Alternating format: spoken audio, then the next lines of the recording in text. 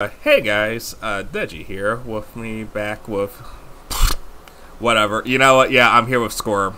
Who cares about professional? Who cares about being professional? But yeah, E3 came and went, and what overall as a whole, what would you guys say? I'm just gonna say this right now: Nintendo, and surprisingly of all people, Microsoft saved this year's E3.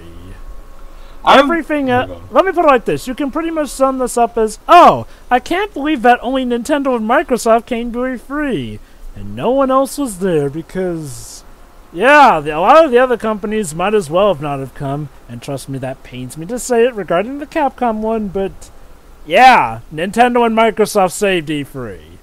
Well, okay. To be fair, stuff like Summer Games Fest, it did its job proper.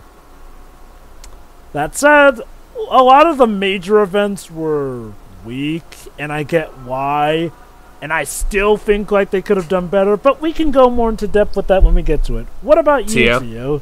Honestly, it was fine overall. Could have been better, but taking into account what Deji mentioned about the pandemic affecting everyone, this could have been a disaster, because again, it was the first E3 after the skipping of last year, and a lot of companies were kind of unprepared for it, but I still do believe we stick the landing as a whole.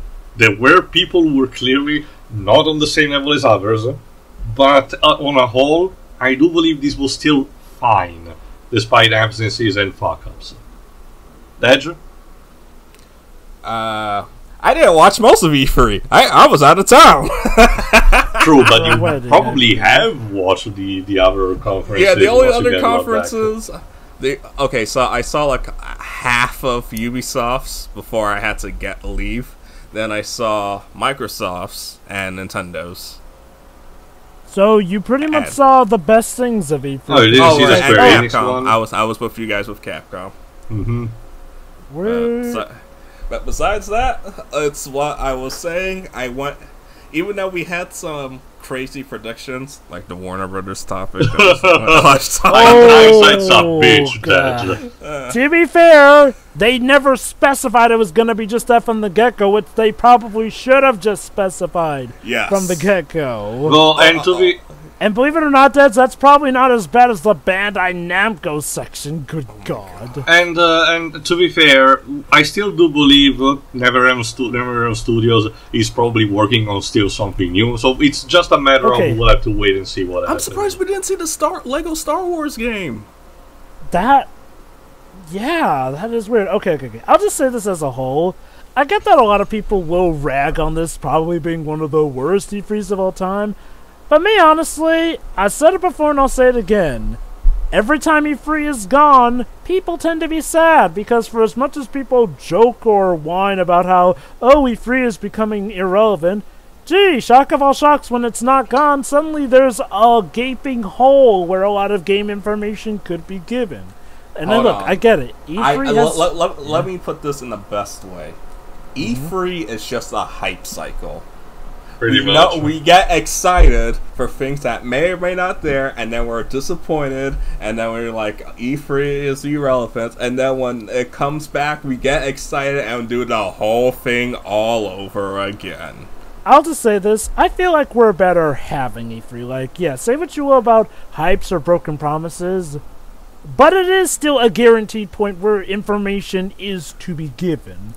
It may not be what you wanted, but you still will get something out of it. And trust me, I know that some companies are trying to do their own little Nintendo Direct-esque sort of things, but there's no guarantee that they'll stick. And even still, E3 was always a guaranteed focal point. And you know, I'll just say this, I get too much of a kick out of E3 to want to see it gone. Even, through all the good and all the bad, E3 is still worth keeping around.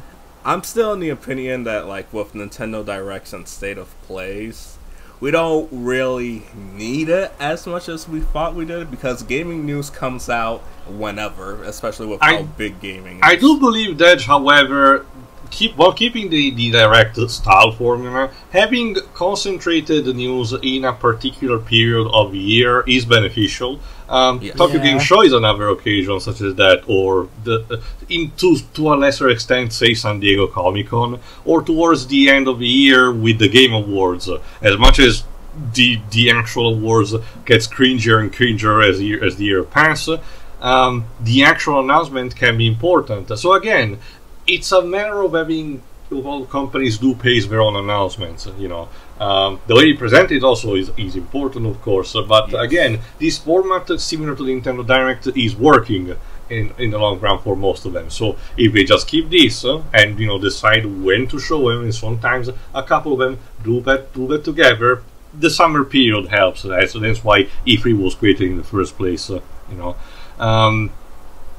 I get the idea that it can still work in this kind of format. Just maybe rename it a different kind of thing, like last year, where it was renamed like the entire period of summer was called Summer Game Fest by Joe Keighley. Oh my god! Speaking of which, let's start with that. Let's start with this. This I saw briefly. I saw like a good chunk of it, but then I went out to go get my hair cut. Let me get these, Deji.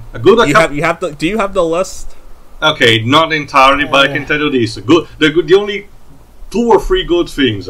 Elden Ring, official gameplay announcement and the release date. New Metal Slug game.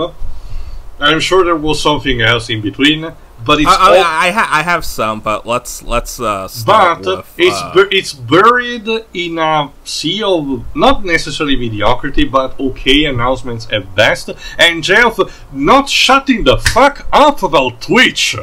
Okay, to be fair to you, Amazon was sponsoring that. Okay, I get it, but come on, like Jeff should know at this point how a fucking meme he has become when it comes to him shilling stuff. Already from the days of 804, then Passive from Epic Games, and now this. The man just can't catch a break. He's been doing this for years. Like, and to be fair, he kind of has to do it because, see, unlike something like E3 as a whole or Tokyo Game Show, a lot of this does come from his own company's funds here and there, and sometimes you need a good sponsor for that, which unfortunately can require you to constantly shill their products, whether or not you care about it. I just feel like we didn't need Jeff Goldblum as much as I love that. No, absolutely not. Stop getting celebrities in your stuff. I know you want gaming to be taken serious as a medium. Get the idea, Jeff Goldblum just doesn't care anymore on a lot of things, because it reminded me scarily of his advertisement campaign for Jurassic World Fallen Kingdom, where he was everything promoting. He was like, "Hi Taiwan, I'm in the movie," and then he's like there for 5 minutes, spruce between the beginning and the end. To be fair, To be fair, the Jeff Goldblum part made sense because he was there to announce Jurassic World Evolution 2. Yeah. I'm sure the first Jurassic World Evolution is a good game. It's not for me, but I'm sure it's fine for fans of Gestionals. Oh, okay. Let me put it like this: Summer Games Fest was a good opener for E3. It wasn't the best show. And Lord knows it set the stage more than we could have imagined it did. Again, we also have a good call by having stuff like the Elden Ring announcement at the very end. I want your opinion on that, since you're the Souls guy. Okay, I'm honestly just interested to see what Miyazaki is doing with these different ideas. Again, steeds are thing now, okay, for your main character. But we'll have to see how it goes on. Okay, I don't know all the details right now, but I'm optimistic from what I'm seeing. That's the short version. So to me, pardon my ignorance, it just looks, this kind of looks like a FromSoft game. More modern. Remember that these guys were working already from like the PS1 era. Also, on a similar yet different note, I hope the game gets released soon enough so George R.R. Martin can go back and finish the books. Jesus Christ. That's never gonna happen, unfortunately. You evil Santa, go and finish the books. Don't forget, guys, Monster Hunter showed up at Summer Games Fest. We'll talk more about that. But, what about you? What did you think of Elden Ring? Me, I kind of felt like, oh, it looks like another From Software game. Yep, because I've never played a Souls game. That, and I don't feel like the trailer showed us much. Now, granted, I get that Soul fans are probably excited by it. CTO, for example. It's also, Jovah, it's much more than what we have been shown so far. So it's the ratio is stacked in favor. Yeah, you know, I mean, honestly, people were excited by it. I was fine with it. It just didn't really speak to me that much. Like, I think the thing... There was something that spoke to me more during that thing. Was it Metal Slug Tactics? Yeah, like you said, the new Metal Slug game. It was Metal Slug Tactics and the Jurassic World Evolution. Again, it's taking a different approach, but it did as an XCOM clone with the sprite work of Metal Slug, it can easily work. I'm definitely keeping an eye out on it. Okay. I wanted a new Metal Slug game, so when I first saw it, I was like, yeah! Then I saw it as a tactics game, I was like, not like this. But then it grew on me. Also, Theo has abs now. Thank you. Yeah. and you know what's? It's funny. I was watching a reaction video to Metal Slug, and one of the guys said, "So about not having an advanced war game for a decade." Irony. Boy, that aged poorly. But what about you, Deji? What do you think of Jill Keighley's show? It was cool that we had a snippet of the Sonic Symphony, which is happening tomorrow at the time of this recording. And unfortunately, it caused Sonic Unleashed to trend, and that was something. That was another thing I liked. Yeah, the Sonic bit. Yeah. Alright. So... wait, Kojima. Death Stranding extended Director's Cut. They finally did it. Our petitions were heard. They released the Kojima cut. Not just that. I'm sorry.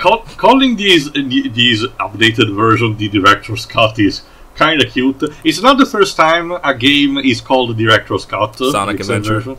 Not just Resident Evil. And if I recall correctly, also Deadly Premonition. Yes, Deadly Premonition had the Director's Cut.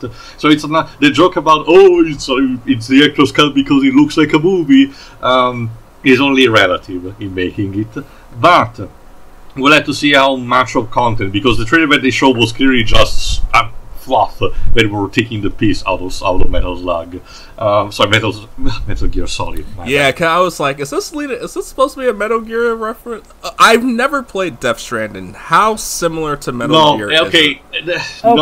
Not by a lot. It contains similar. Elements similar to MGS5 in some kind of way, but it's kind of still its own beast. The trailer that they showed for the Director's Cut do showcase elements a bit more similar, but again, I get the idea they were just taking the piece, especially with the orange box and everything. But it's only speculation. We will see only when the game actually comes out if it really has something different, or is just that upscaled for the PS5 version. Alright. Was there anything else from Summer Games Fest that interested you? There were a few indie games that were interesting, but I can't recall them. I have the list right here. I probably should just... Like I said... yeah, that would probably help. Like I said, even if they were not like the most interesting things, there wasn't any particular game, if I recall correctly, that I particularly hated. The one exception that made me roll my eyes was having a 2B costume for Fall Guys. Don't get it. And now we're gonna see 2B porn in the Fall Guys suit. Yeah. Someone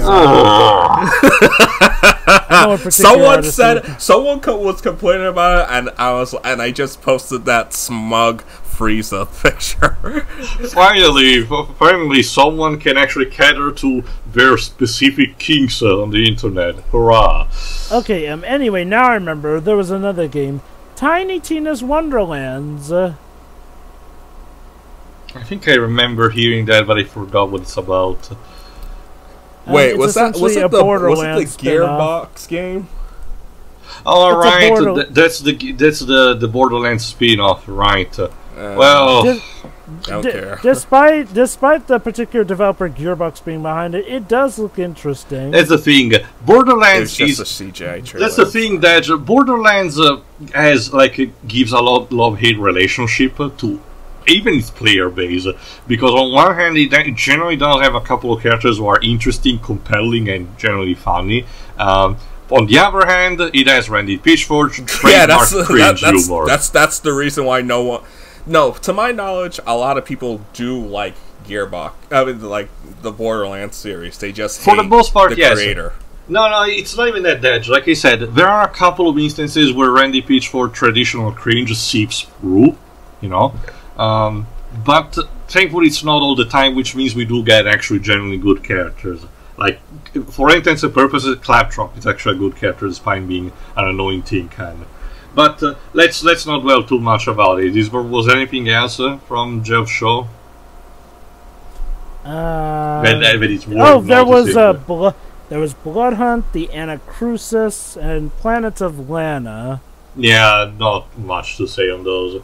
Wait, wait, Bloodhunt. Isn't that spin-off of Vampire the Masquerade? Yes, but the game that's the sequel that's in development hell. Yeah, and especially because it's not really being appreciated by the fans because we're changing a lot of character designs. Funnily enough, I've heard most people say that Bloodhunt was one of the highlights for them at Summer Games Fest. Well, good for them, I suppose. Like I said, there wasn't any particular game that I actively hated. Regardless, so yeah, Summer Games Fest came and went. You know what? It was fine. I do think it could have been better. Hey, at least they showed a decent amount of new games. That's not the same that I can say for Deep Silver. Or Gearbox. Coach Media. But like I'm going in order. Coach Media was like immediately after, and just to mention it quickly because I don't want to went to them too much. It's like an hour of nothing. It's mostly interviews with developers that can stumble through their words like I'm probably doing right now. An hour entirely like this for a professional. Well, you're on a Blue Zone channel, so it comes. It's not even that edge. Imagine I'm not getting paid for this shit. You know, imagine a professional, developer having to explain in an interview their game, and most of them it's just like a PR answer, like, "Oh, we want to keep the game accessible for people, but we want to provide a decent challenge." Like. So it's stuff that you hear like cardboard cereal. So I'll admit, I never got around to seeing There's nothing, Jovah. There's literally almost nothing. There's like 2 or 3 minutes in total new footage that you might be interested in. There are like a couple of interesting new games that showed, like the space, the sci-fi like Souls-like game. I forgot its title. But again, you might as well just watch a trailer on YouTube because the conference itself is only about these fucking interviews that go absolutely nowhere. So, moving on. Alright, so, I guess we go on to Ubisoft? No, wait, hold on. There was Devolver Digital. Their show was good. No, wait, let's talk about them after Ubisoft, trust me. In general, well, I haven't much to say anyway, Deji, because the game announcements were fine, but I can tell you that they were a bit more not subpar, but I mean, more less in quality than the previous years. I have to admit. Yeah, I think it had to do with current events. Cause I did watch the behind the scenes video that they put in the credits. I liked it, but you can tell that they had a different story. I bet they had a different story. Yeah, it's similar to That's All a Dream. It was all that season of. It's like that season of South Park. We was actually afflicted by the American election, but yeah, that's pretty much it. Even the games we announced wasn't particularly anything interesting. If anything, limited the run games had more interesting announcements, but we'll get to it. So let's get instead to Ubisoft. All right, so I'm going to use the bathroom. You guys go ahead. Well, we had an entire commentary for that, but to sum it up, the premise alone was alienating, like me and Jovah mentioned. There was no... we're confirming we were not going to talk about Skull and Bones, We knew we were going to talk about Tom Clancy by a much, because we were talking about the new Rainbow Six game. We learned kind of at the last minute that Prince of Persia wasn't going to show up, and I do mean last minute to the point where it happened after our predictions video. But the saving grace was actually knowing about the Mario Plus Rabbids sequel. Like I mentioned in the commentary, and that got leaked. I argue it would have been much more effective if it didn't got leaked. I'm kind of sad that it didn't, because it probably would have left things on a more positive note, but because instead we would know it was coming, like, oh, okay, there it is, it's fine. Although there is one caveat, Teo, though. Because Mario plus Rabbids Sparks of Hope showed up at Nintendo's E3, we arguably have the case where it didn't even need to show up at Ubisoft's. I mean, yeah. I do get why. What are we talking Mario about? plus Rabbids 2, the sequel, sorry. AKA. Yeah, it does. Okay, let me put it like this. AKA the only reason to check out this E3, because I said it before when we commented it, but I'll say it again. Most of Ubisoft just felt like a pre-show before things actually got it started with Mario plus Rabbids 2, and then petered out again with a CGI-only trailer of an Avatar game. Okay, I have to mention this. I'm actually recording the actual first game that Ubisoft did as the tie-in to the actual movie. Wait, it's oh right, James Cameron's Avatar the game. Remember, that's why they have the license. It's fine for what he wants to do. So, but I have to admit, I'm kind of interested to see what this new Avatar game does. Even in just a morbid curiosity way. I think I heard that this new Avatar game is supposed to be a first-person shooter, even though we saw footage that suggested third-person action. But yeah, goody! First-person shooter for Avatar. Ooh. But, I wouldn't even put it past. You know what? I'll give them this. It'll probably come out before Avatar 2. Well, actually, it's supposed to come out next year. I wouldn't be too surprised if they're aiming for something like a simultaneous release with the movie to boost the marketing to the max. Oh my god, can you imagine if this thing actually is a movie tie-in game, like, you know... Okay, if I recall correctly, we did mention that it's a standalone still. The first game that they did is a prequel to the first movie, but it's not really canon anyway, as far as I know. Again, still recording, we'll have to see through the end of it. But okay, you know what, to be fair, let's talk about the whole show in general here. So immediately they start off with... what else? Rainbow Six. Tom Clancy. Like I mentioned in the commentary, this Rainbow Six actually looks more interesting than all the previous one, at least from my perspective, because I'm normally not into this kind of game. So at least the more supernatural elements for the enemies does make things more interesting to me. Let me sum up the pattern. We dared to hope that Ubisoft were learning with this Rainbow Six Siege game looking good, only to then be disappointed, because then after that, they go into Rocksmith Plus. Wait, but I just want to say this about Rainbow Six. What's it called? Extraction. Extraction. Because it was supposed to be called Quarantine. Yes, yeah. But as you can imagine, things happen, so we Is that the game that looks like Haze 2? No, yes. it actually has more in common with Death Stranding, if anything. Well, no, Teo. I get what he means, though. First person, you get all this weird and wacky stuff, although admittedly this time... But it's not connected to drugs. Instead, it's this goop that transforms people into these supernatural beings. Again, it's more similar to, say, Resident Evil, if you want another comparison. Umbrella Corps, if you want. Like I said, Rainbow Six Extraction is fine. Still not for me, but this is the one that I'm willing to give more of a shot than the previous ones. So then after that came a service. No, it's not a game. It's not even a game. It's a, learn your guitar type of app. Which Aerosmith? Rocksmith Plus. Rocksmith Plus is what it's a neat idea on paper. I still argue that, but I get the idea that the timing is still not right. Probably. And I'm not sure how much helpful it will be. Here's the biggest problem with the Ubisoft show. The pacing dragged. So even on something that seemed like it could be useful like Rocksmith Plus, it wasted so much time. So much of your time.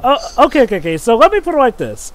I think you can count the amount of stuff actually announced at Ubisoft on the two of your hands. That is how little stuff was announced. Yet they managed to drag it out. Like they always do. So, after Rocksmith Plus, we got Riders Republic, which... still coming out. Yeah, like, that's the thing. Some of us thought it was already out, but no, it's not. And honestly, I'm a bit iffy on how it looks. Like, I'm sure it'll be fun to people into that stuff. But like I said with Ubisoft, the problem with a lot of their game announcements was that it feels like it was of games that you have to be diehard fans of a series of and haven't abandoned to be so much as interested in, let alone want to buy it. I'm just curious as to why they showed Rainbow Six twice in two separate things. That's the thing, that Siege is still technically going on these days, so it's receiving a new update with a new type of operator, hence why they showcase the actual spotlight and with the animated short afterward. But I do agree, they probably could have separated those two into like one as a standalone announcement. Because I was just confused. I was like, wait, didn't you just talk about this? Yeah. But anyway, we got the Rocksmith, we got the sport game, which like I mentioned in the pre-conference, is just when Ubisoft talks about sport game, they just look so boring to me. Even more boring than EA, amazingly. At least EA tried to do something with the Journey story. Like, this one seems to be just on surface level, but whatever. Then they had, again, Rainbow Six Siege update. Then they had if I recall, it was at this point we talked about Far Cry. But okay, I won't lie. Okay, after seeing that the Microsoft press conference, I'm interested in it. Okay, the Microsoft conference showcased the DLC package, if I recall correctly. The Ubisoft conference showcased a cutscene from the game that showcased how the villain, played by Giancarlo Esposito, manages to be threatening despite being so quirky, like most of the recent Far Cry villains tend to be. So there is that. Microsoft didn't show off the DLC. It was just Gus receives a phone call. So it's like, what are you going to do if I'm dead? And whatnot. Yeah, so it's like, that was a good trailer. Actually, that's from that Jovah. If I recall correctly, it's the Microsoft conference where the Far Cry 6 portion is talking about also the DLC of the game, which are mini campaigns where you retread events from Far Cry 3, 4, and 5 while playing as their respective villains. Can I just point this out? It seems like Ubisoft tradition to always show the lamer version of a game they're working on, trailer-wise, in their own conference, and then have another conference show off the better trailer of it. Mario plus Rabbids Sparks of Hope being the sole exception this year. Which makes you wonder, why even have your own press conference if that's what you're going to do? Honestly, yeah, because again, Mario plus Rabbids 2 was shown It's a good segue because we talk about everything else except one thing. The ego.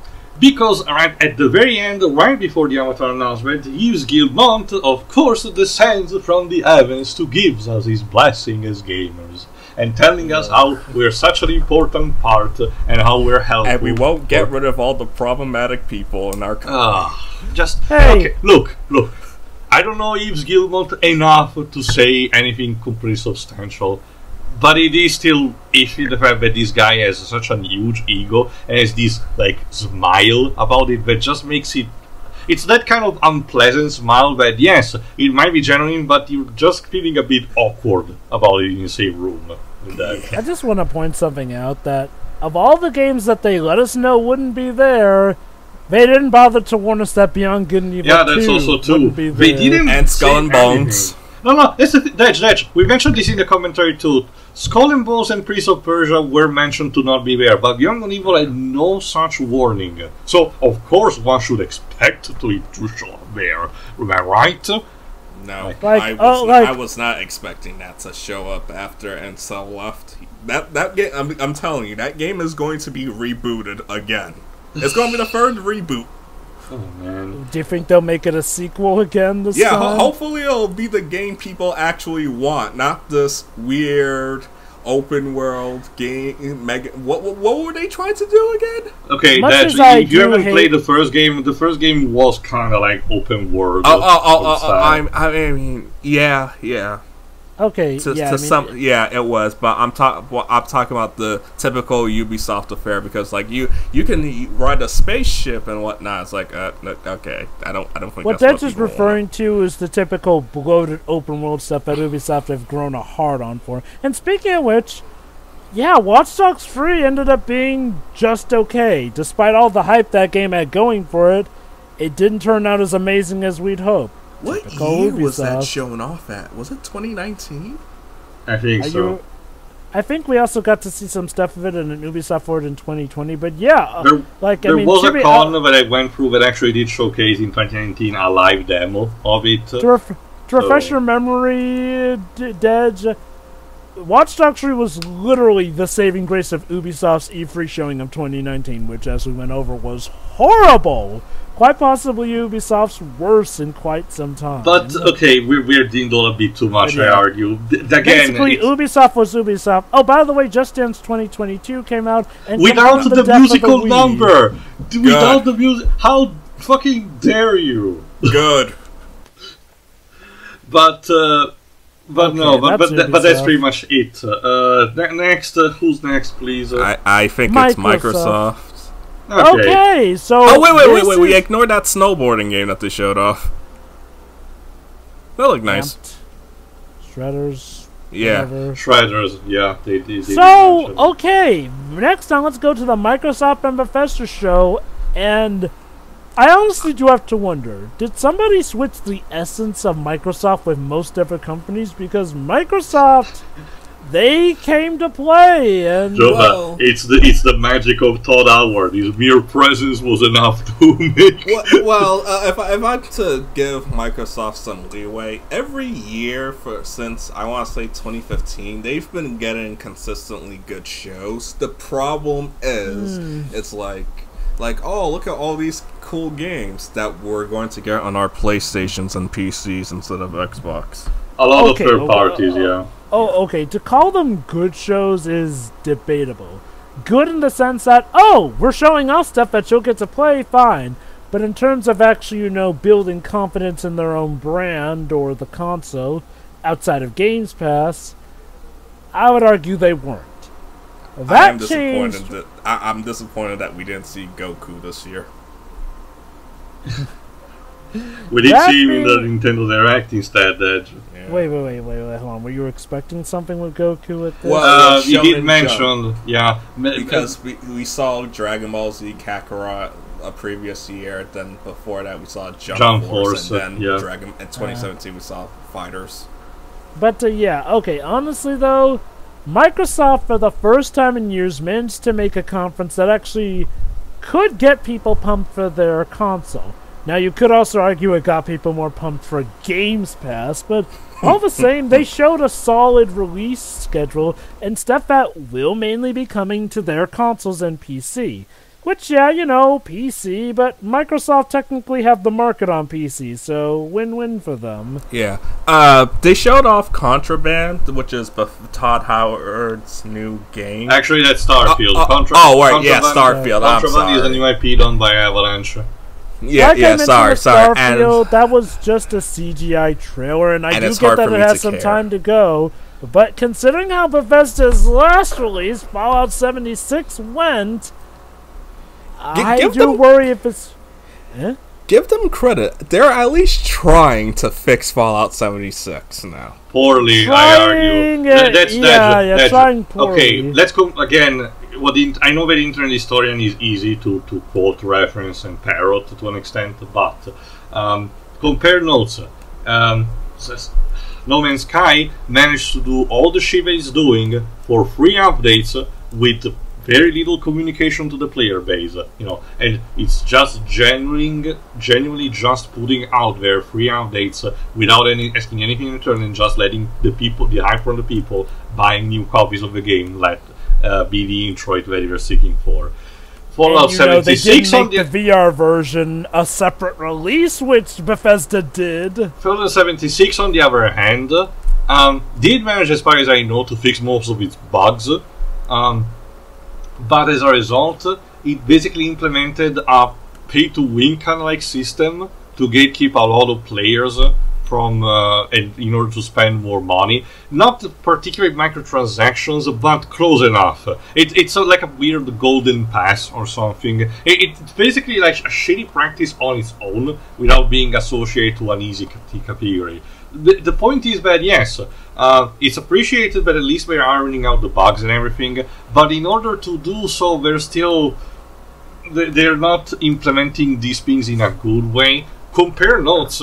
Elder Scrolls Online, for all the fact that I gave it to him, it manages to have all of its expansion like a decent MMO should, without this kind of weird shit in the background. So why can't Fallout 76 also have that?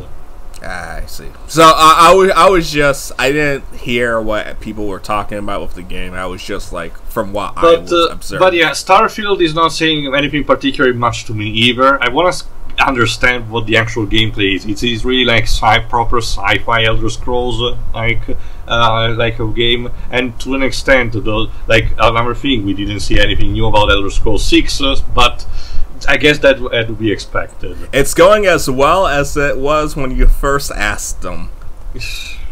Thanks, Todd. I'm not buying Skyrim again, by the way. That's okay. Microsoft bought it for you.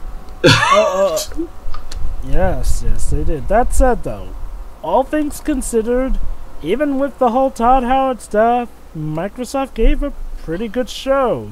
Plague Tale Requiem was announced. That's a sequel to Plague Tale. Okay. I know nothing about this, and again, this is just an issue I have with E3. It's a neat indie, Deji. Okay, my main, not even issue about it is that while it is very impressive in terms of performance and, technical aspects, how it's presented, the art style and everything, it doesn't have that much gameplay in it. It's mostly a stealth game where your options are very limited, and while it is a cool concept, a group of peasants that have to fight essentially knights in covered in armor, so you have to find clever ways to repel them while trying to repel the plague that is going on.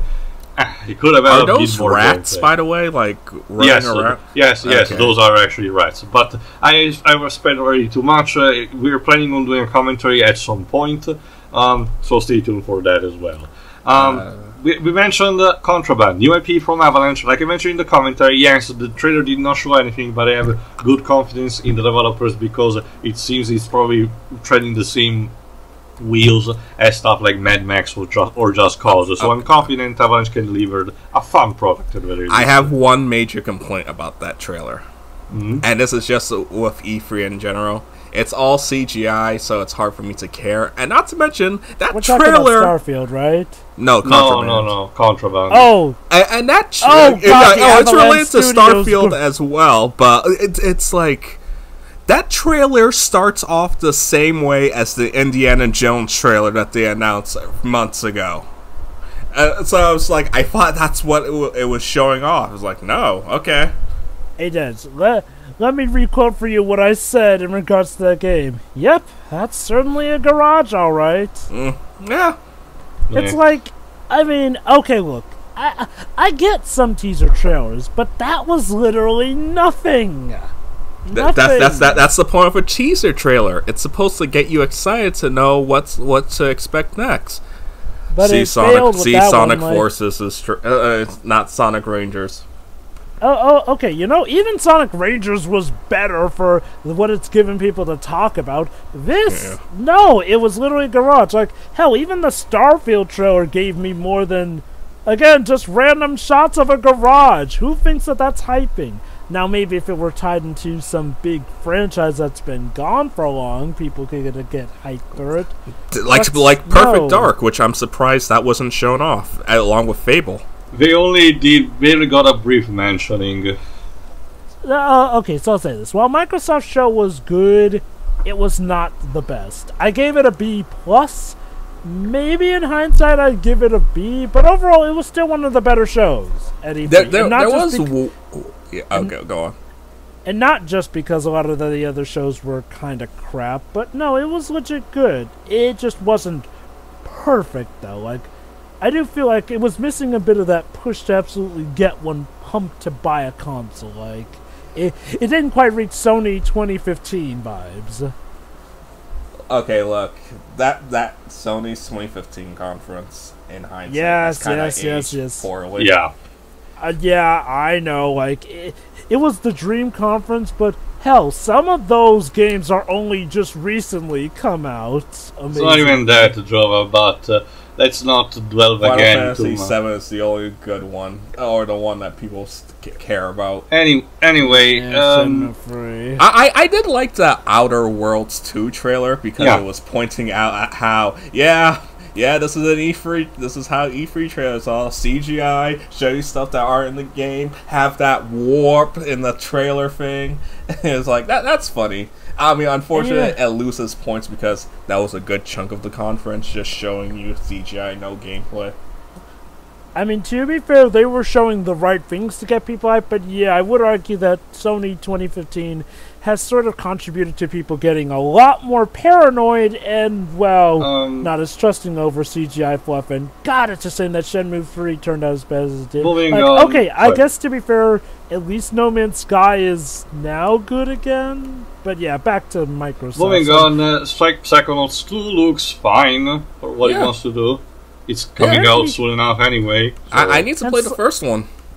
Oh yeah, I think you'll like it. Stick with the PC version, Deji, because the PS4 version emulates the PS2 version, so it's butt ugly and doesn't have that many options. Okay, so I'll just skip that for the time being because I don't have a gaming PC. So you shouldn't need a gaming PC I have a Mac. to play that game just fine. Oh, never mind. Condolences.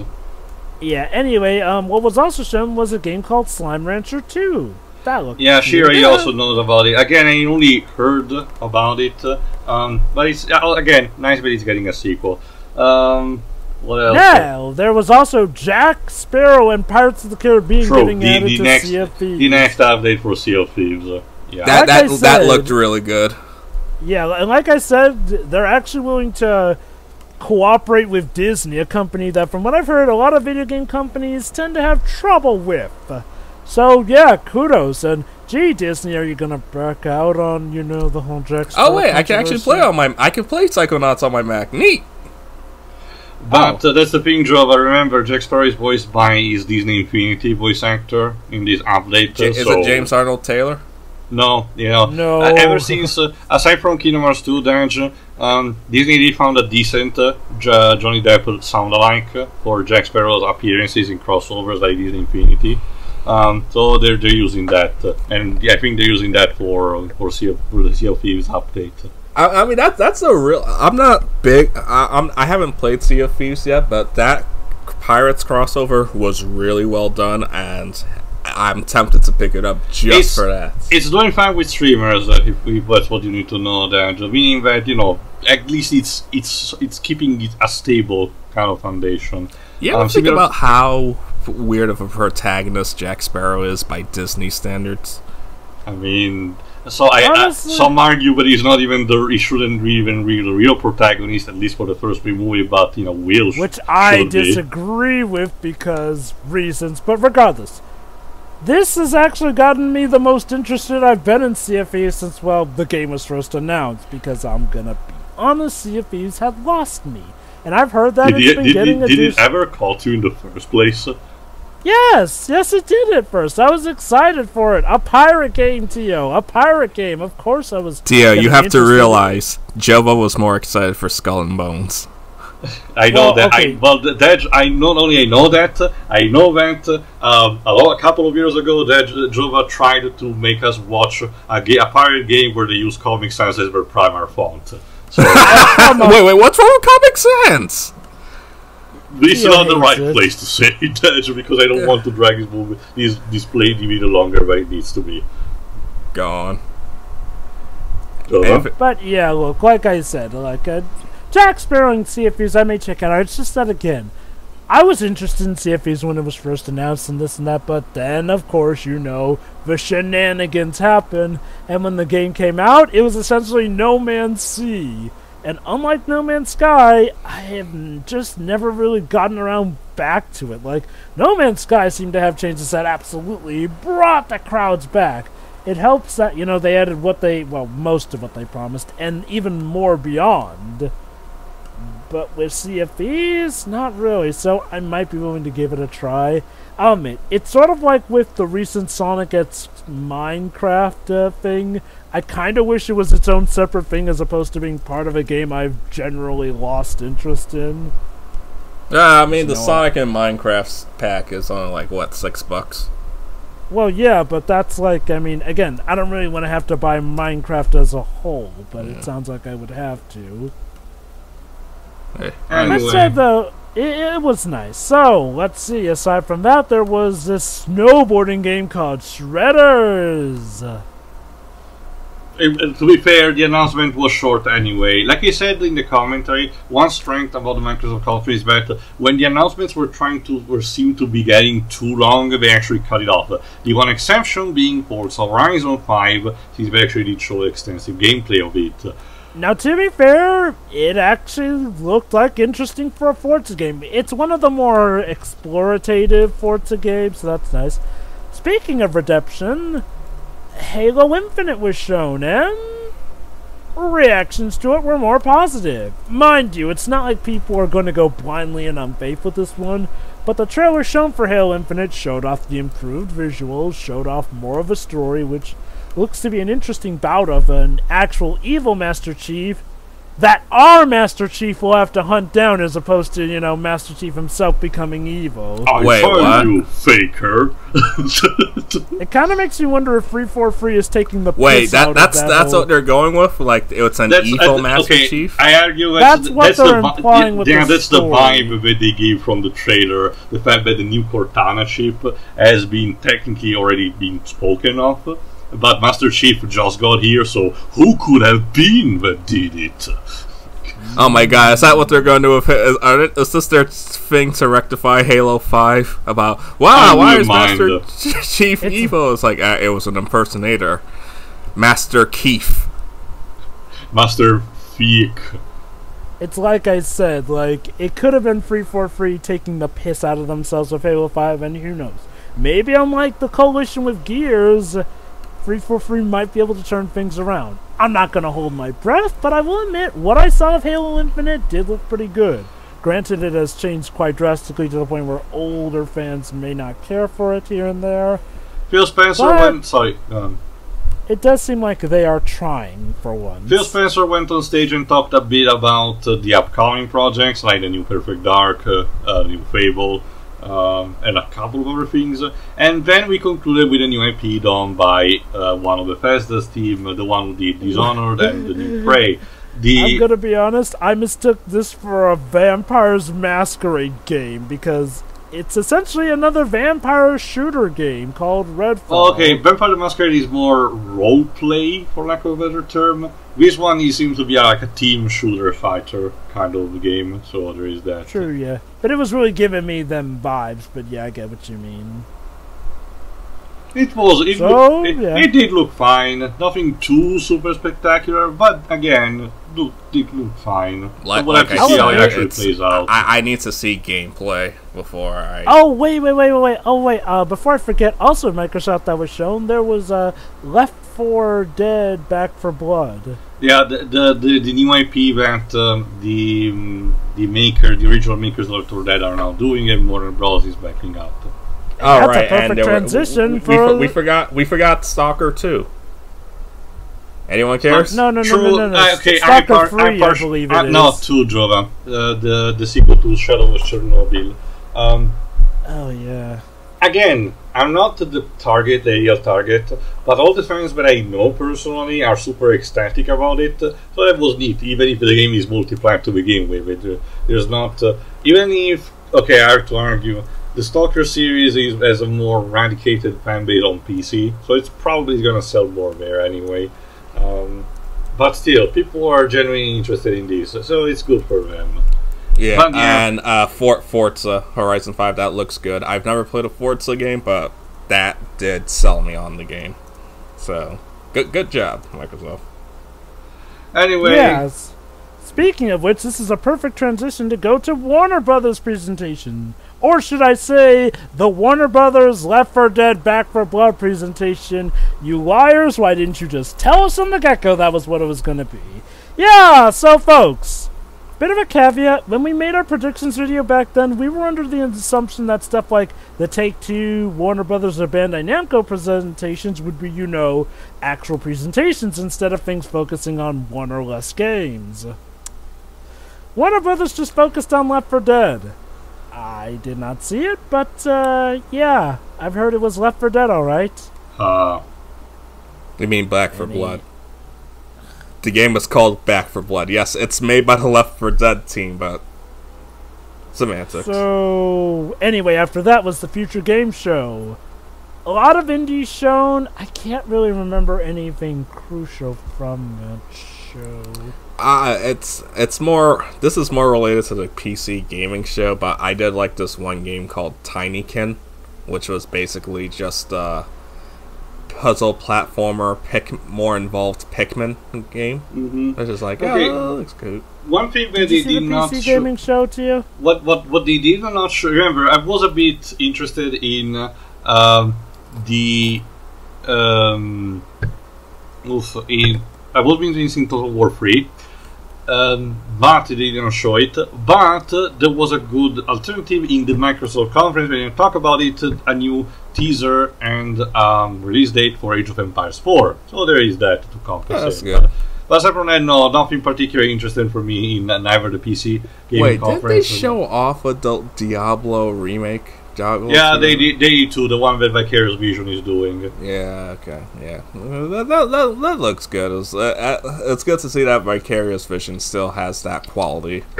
Yeah, but anyway, again, also Future Game Show, if I recall correctly, again, not much did happen. What did happen, I don't know if it happened before or after the Capcom presentation. There was limited run games. Where Mega 64 helped edit it. Okay, everyone talk about the plumbers don't wear ties Motherport, which yes, it's absolutely insane, and I have no idea why they did that. I've joked this on the SSMB. At this point, we might as well get a port of the town with no name while we're at it. I mean, hell, did they re-release what was that? The controversial game. Yes, I forgot the name. Right now. Night Trap. Night Trap. Yes, so they did it. Oh yeah, Night Trap. So at this point, yes, sky's the limit. We don't give a shit.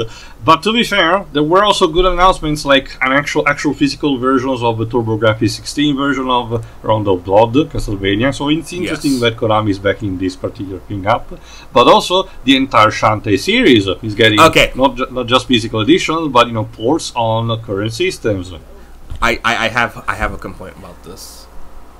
Why is the Shantae series? Well, my feelings on that series, regardless. Why is it tied to being a limited release physically? They know that there's an audience for it, so it just feels pointless to do that. If Limited Run did stuff like the TurboGrafx 16 for Round of Blood, I wouldn't be complaining. But it's like Shantae, Double Dragon, Neo, the Castlevania stuff. They shouldn't be tied to limited stuff. So, I do get what you mean, though. Like, if Shantae is becoming bigger, let it be physical permanently instead of this limited run game stuff. And they also announced River City Girls 2. Yeah, they're actually franchising a bit more River City Girls. There's the sequel incoming and a more polished port of the very first game. Also, they're re-releasing the game that Way Forward did for the Blood Rain series, and I can attest to that ever since the franchise was bought by the new publisher, Ziggurat, which is doing something similar to THQ Nordic in polishing up old IPs we are forgotten. They're doing a decent enough job in remastering these old titles, so that's pretty neat. And hey, it's another reunion of Troy Baker and Laura Bailey playing against each other in the game, so there is that. Cool. That's it for limited run games, but there was the conference that we didn't talk about in between Microsoft and Warner Bros. Square Enix. Now, apparently this thing is loaded by a lot of people, and I'm like, okay, you might not like part of it, but like the worst thing ever, like, I wouldn't call it the worst thing ever, but it was a disappointment. Not as much as Square's E3 of 2018, but okay, it was somewhere in between. It was somewhere in between the 2018 one and the 2019. That's the thing, Jovah. By going through how a lot of people on the internet talk about it, they talk about it almost as if it was the lowest point of the entire. Okay. To be fair, until Capcom came about this year, it was kind of a pretty weak one. Okay, like I said. Square Enix has never had a good E3, so it's like, this is par for the course. 2019 much, Yeah. The 2019 one was good. Again, it also doesn't. It's also not helped by this weird new stigma that JRPGs are getting ever since January, because apparently someone thought it was funny to mention after Pyre Mitra got in Smash. Whatever. Okay, to be fair though. Okay, here's the main problem with Square stuff. They did a lot of showing without proper telling, which, yeah, Square aren't exactly foreign to you, but it really burned. Especially with the Pixel Final Fantasy remasters. Like, okay, they announced it, we didn't really get to see what will supposedly make these so special. Like, Pro Jared pretty much pointed it out. It felt like they were jerking us around with that announcement. Like, yeah, it's coming. Imagine Pro Jared knowing about jerking around. One of those days are long past. The controversies have mainly been dealt with. You know, he's been cleared of the stuff that he clearly was not guilty of. About that specific collection of games, I really don't understand it. It was just a teaser and everything, but it's not like they said, "Oh, it's out tomorrow, and you have to figure out the rest of it for yourself." It's probably gonna be still for the rest of the year. You know. Well, that's the thing. Again, unlike a company like Nintendo, Square does not guarantee that they will give announcements periodically here. And as we stated before, Square can be pretty terrible with their release cycles or hype cycles or whatnot. So again, I think people figure, if you had it, why not just show off a bit of it, unless it's literally not that far in development, which is hard to believe with remasters of the original Final Fantasy games. Let's see, other than that though, the announcements were very Marvel heavy. Yeah, well, yeah. I mean, a lot of it was Guardians of the Galaxy, which did take up a good portion of the show. The game looks fine. I just wish that you could play as the others instead of just Star-Lord, but they're making it a more focused game, unlike Avengers. So we'll get to Avengers. I have news on that. It's the idea of you being the leader, as in Star-Lord, and your decision afflict how the teammates react to you and behave for you. Sure, I get the idea of not having been played. Again, we could have implemented something similar to, say, Final Fantasy 15, where you control most of the time the leader, but doing a combat, you can potentially just switch around, you know, a playable character just for that, and then you go back. I'm surprised Rocket's not playable, considering he's the most popular one of them. Weird. Don't know what to tell you. Here's another stigma people had about the Square Enix one: the amount of time they dedicated to mobile game stuff. And look, I get it, mobile games and all that, but okay, aside from the new ports of the, right, there was the mini montage. That was like one section, Jovah. Teo, no, there was more to it than that. Also, it was a one section that contained micro trailers, Jovah. Like, it was like stuck like in the middle, and it lasted no more than, say, 2 minutes or something. Actually, kind of a bit longer, but Teo, we have to consider also the the Square Enix show itself was pretty short. So 40 minutes, Jovah. Well, that's the thing with Square. Unlike Nintendo, who feel like they can pack a lot in 40 minutes, Square feel like they're struggling to reach the finish line. Like 2018, Square was short because it was like 15 or something. Regardless, though, I mean, a lot of people feel like the time spent on the mobile stuff could have been spent on, you know, other things here and there. It did feel weird about certain things that weren't there, but I won't go after it too much for what wasn't there. But what was there didn't feel like it sufficed, because, hey, we have Black Panther, but tied to the Avengers game. And look, I get it. Square are trying to save that sinking ship. You know, Jovah. Can I say it now? Go on. So, the Avengers game just recently got an update today at the time of this recording. And it turns out that they post your IP address on screen. Good job. Yeah, I heard about that. The latest patch from Marvel's Avengers now reveals people's IP address. Enjoy getting doxxed. Like, that game cannot win. They better... I hope they fix that immediately, or else they'll be facing lawsuits. Because, oh, man, that's terrible. God. I'll just say this. I feel sorry for that Black Panther segment. It could be interesting, but knowing that it's tied to the Avengers game, I'm cautious at best. And honestly, it's probably not going to be enough to get me to buy Avengers. So... Jovah, this is going to make an awkward Christmas gift. What? Don't worry about it. No, Dads, really? You? That's very positive of you, Deji, to assume we'll all be alive by Christmas. Oh, yeah, we will. We'll see. Regardless. So that's the thing. Like, yeah, it was very Marvel oriented, and I get it, Marvel stuff. But that's the thing with Square Enix. They, like with Ubisoft, Square Enix did not have much to show. And, okay, while the pacing was better, it did again feel a bit abrupt when things just ended all of a sudden.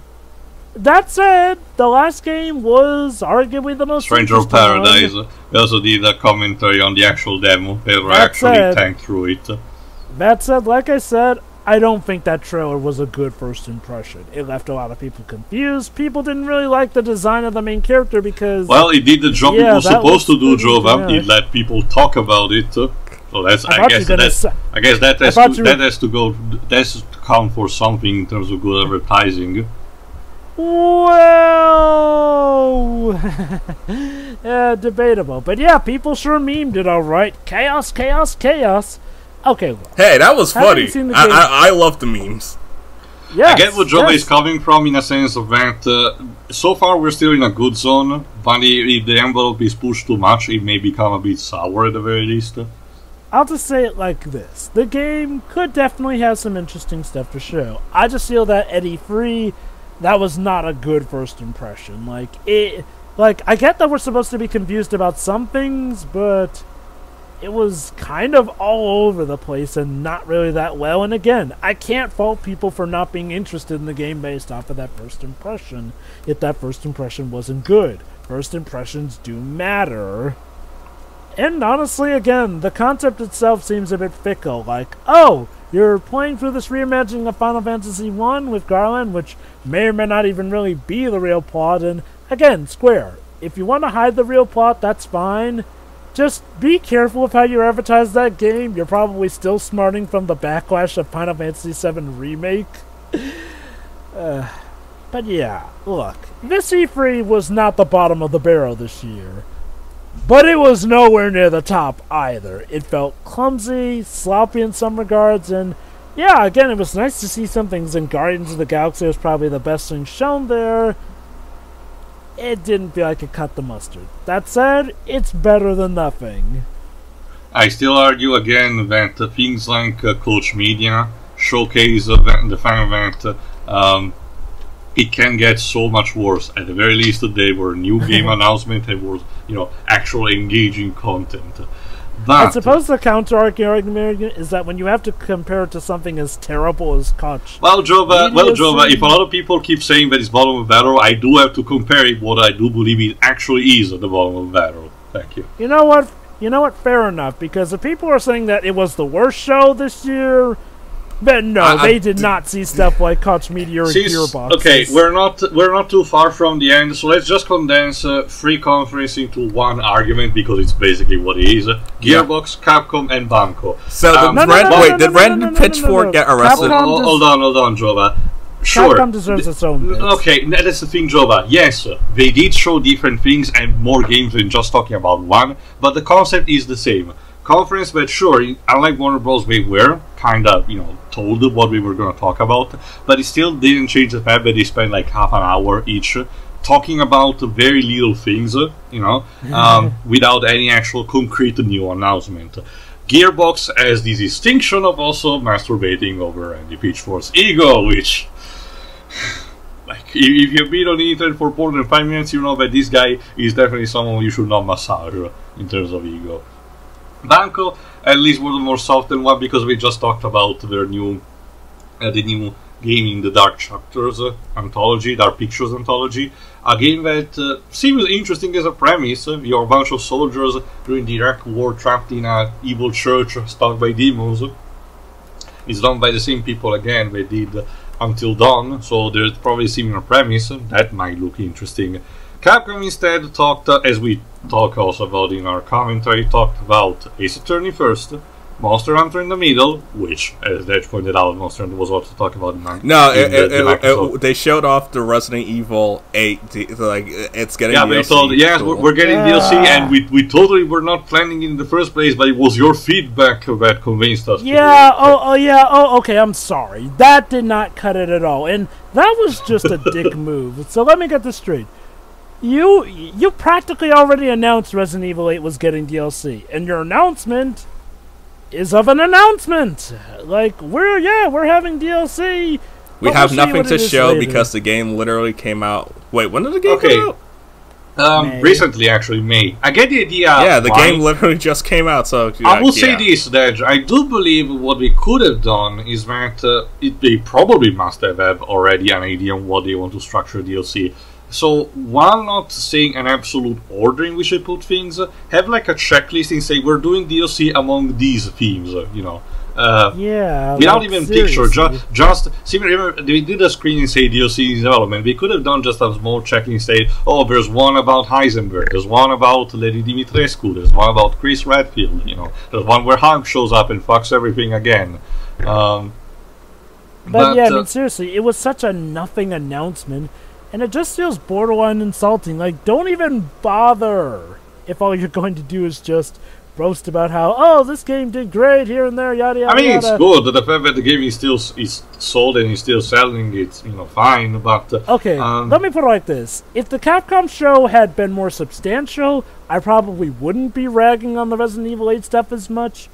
But given what they actually had to show for the Capcom show, no. Yeah, trust me. They did talk a bit. There's cross promotion between the two Monster Hunter games, harmless stuff. Guys, that Monster Hunter game from Summer Games just came back for the Capcom show. To be fair, they did showcase new stuff in this one. Because, again, the cross promotion for both from between Rise and Stories 2, like fucking breeding. And a bit of story mode from Stories 2. Then they showcased quite a lengthy section from the Greatest Attorney duology, which I ignored because they said it contains minor spoilers. You really missed the part where Naruhodo's Naruhodo's I am mutinous. No. Naruhodo's ancestor punches a Terminator in the face. Really, Deji? You miss only the good parts. I want to see that for myself. Okay, I'll just say it right now again. It feels like such a monkey's paw. For the first time, Capcom were actually giving Ace Attorney top priority treatment to the point where it actually got a sizable amount at their E3 show. The problem was that I can't call it a great show just because of that, because the show as a whole had no reason to exist. Alright. We didn't need to get as much as we saw about Great Ace Attorney. Like, don't get me wrong, it was nice, but to the point where we even got minor spoilers, I don't feel like we really needed it. It was nice that we got it, but we didn't need it. And what do they have after that? Esports. Esports talks as their big finale for the show. Like, if you really have to talk about esports, maybe have like a snippet of it in the middle of the show. Don't have that be your big closer. You're just jerking people around at that point. So, I'm not going to complain about the quality of the press conference because, yeah, how they presented things... wasn't good, but I was told, we were warned in advance, do not expect much. Yeah, it was just a brief summary of what we're getting soon. I was actually lucky to get in with lower expectations, but I do get the idea that, slightly bit more communication might have sufficed a bit more. Yes. Let me put it like okay. Let me put it like this: Capcom was the kind of show that even with expectations set, they still managed to disappoint people. And I do think that consumers were in the right to be disappointed by this because yes, we knew what we were getting, but what we got was somehow even less. Like Resident Evil 8 was there, except not really. Nothing new was even shown. Monster Hunter stuff was there, even though it was already shown in Summer Games Fest and will be shown later in Nintendo's Which has, honestly, the fact that they kept showing Monster Hunter Stories 2 kind of has the same energy of Ubisoft showing their games. But yeah, it's like, and yeah, I'm sure it's going to be a good game, but I need to wait till reception comes out. Again, it speaks volumes that the most new stuff we got was out of an Ace Attorney game. Like, I love Ace Attorney as much as the next guy, but those can be very spoiler heavy. So when you have to resort to showing off that much content from Ace Attorney, which is, I mean, yeah, the concept of it is simple enough. What happened? And hey, you want to know what wasn't mentioned that would show up, but did show up? The esports talk stuff. That didn't need to be a part of the E3 show. Like if how long they better yet, if you're going to show off, talk about esports, I was expecting. Okay, are you going to release a new character for Street Fighter V or have the announcement, or were you going to show off who the final character is because you've been keeping this on wraps for? But not by next month. It's going to be a year. Jesus, but nope. It was just esports talk. Like we had some people. We had some crazy expectations. Like, oh, they're going to show off a new Marvel. Deji. It's like the situation with the Capre all over again for Ultra Street Fighter 4. Don't get still too excited for this one too. Yeah, it's like people were like, "Oh, are we going to see a new Marvel vs. Capcom game like Maximilian Dodd was hoping for? Or are we going to see a new?" I don't know. I guess maybe we probably should have kept more realistic. What I would argue, Danger, is that this being the anniversary, even if I personally don't care about it, this being the anniversary of Mega Man Battle Network, it could have been a good spot to announce a new collection, if it's assuming that it's happening, mind you. Yeah, but they did warn us in advance, like months ago. Be patient because of the state of the world right now. They had to postpone some things. They probably could have just reminded us about it. It's like, yes, don't worry, we still haven't forgotten, but just please be patient. Considering how Battle Network is also at least decently famous in Japan, I wouldn't be surprised if there is something to be announced. It's announced at Tokyo Game Show during September. I'll just say what I said before. We can talk about how much people may have had their expectations high or low, but Capcom did screw the pooch on this one. Like, again, even when they warned people... I would honestly argue that even if you went in with level expectations, that show was disappointing. Resident Evil 8's content there was vaporware. The whole Monster Hunter stuff for the other game was just costumes. I can tell you, Jovah, he's actually know a couple of them. Monster Hunter fans gets excited about everything that gets announced, literally everything. So show them a trailer and they get hyped. And you know what? Okay, more power to them, but it's not substantial to make your own E3 show. Like, Capcom literally got a host, got a studio, shot from multiple camera angles and with the she's dressed as Claire Redfield as well. Yeah, and like I said, they had a terrible camera direction for some fucking reason. And yet, they had nothing new to show us. Like, and again, the latter two announcements, the Monster Hunter Stories 2 and Greatest Attorney stuff, could have all been shown at the Nintendo Wii 3. Yeah. But anyway, like we already mentioned, condensing also Banco and Gearbox, because again they had a similar structure. Already talked about it. We're going to end on a high note then. Right, yes. Pitchfork can just continue do whatever he wants. Please get arrested. Please get arrested. Hopefully stepping on multiple Legos. We'll see what happens. But let's talk about the ending notes. Technically speaking, of E3. I know that there's the whole thing. Before we talk about Nintendo, was there any other things that you guys were interested in E3 that we didn't get the chance to cover? The Cuphead. Okay, no, it didn't show up then. There was the He-Man. That's not video games, Jova. I mean, it was still shown off during the Summer Games Fest stuff, where Netflix, because like that's where we got the announcement of Castlevania getting a spin-off show focusing on Richter. And there is technically the Nintendo Treehouse.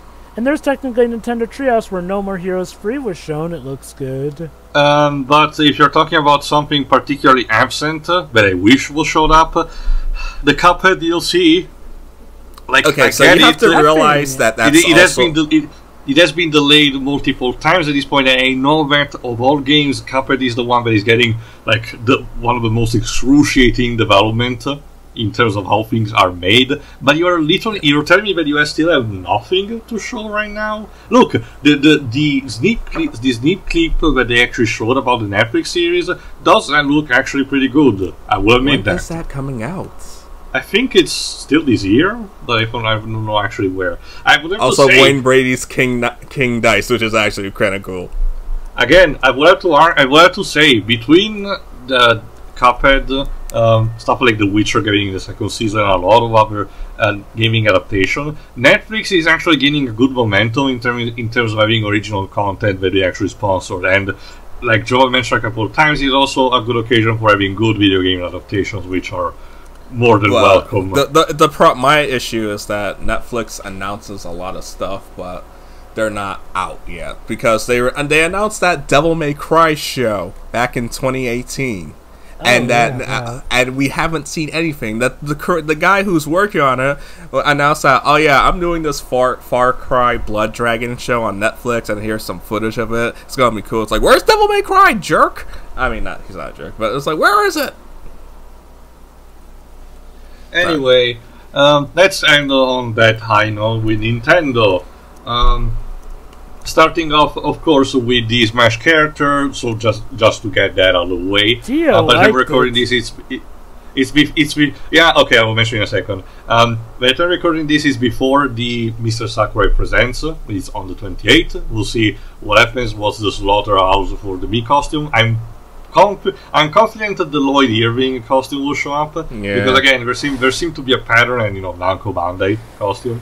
But I have to admit, yes, it's been a long while, but I finally get a Smash trailer that I actually do enjoy it, like almost unapologetically. Like don't get me wrong, even some of the choices in the past for Smash rosters has still been positively received for me, like Pyra and Mean Mean. No, I'm talking about DLC stuff, Jova. Pyra and Mean Mean, for example. Pyra, Mitra, and Mean Mean.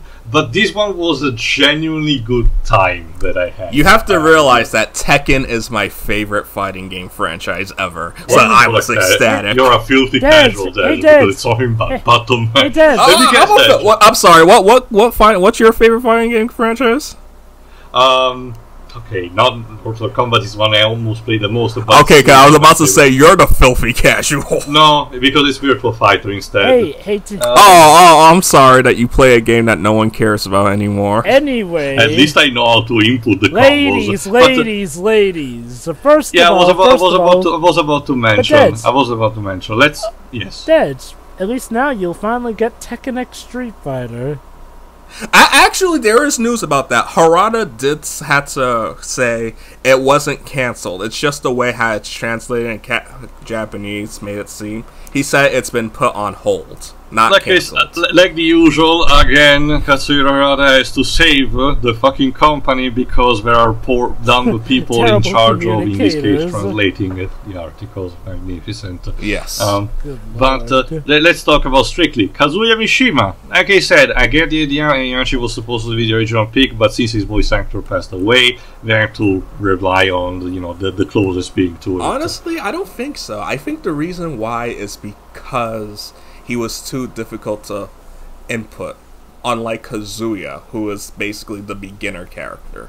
Personally, and I made this text message to Terrence way back when Fighters Fast 2 was announced and how many characters. I wanted Jin.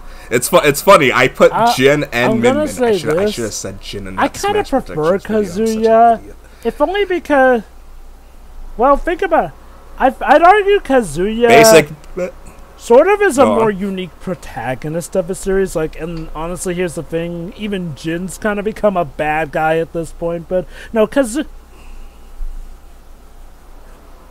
yeah. When he actually has screen time, like unlike in Tekken 7, story mode. I sleep Kazuya the game. is the most unique take on the protagonist. He's someone who started off relatively an anti-hero, sort of struggled with it, then became a bad guy. But nowadays, though, he will occasionally fight for what's better, but only when it suits him off. No, he doesn't.